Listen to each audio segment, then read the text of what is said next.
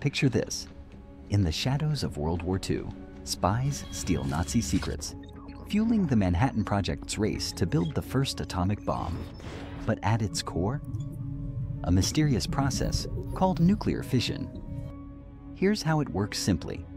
A neutron slams into a uranium-235 atoms nucleus, splitting it into two lighter pieces, releasing huge energy and more neutrons.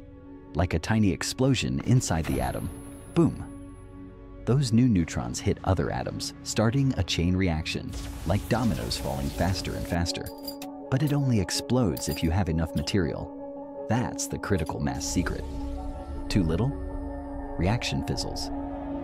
Just right? Uncontrolled boom, as in Hiroshima's tragic story. Yet this same fission powers our world peacefully. In nuclear reactors for clean electricity, controlled chain reactions heat water, spin turbines, light up cities without fossil fuels. But hidden risks lurk. What if a meltdown happens, like Chernobyl's nightmare explosion? Espionage-born tech saves lives through medical isotopes too, curing cancer quietly. So is fission a hero or a hidden threat? From bombs to energy, the quantum leap continues.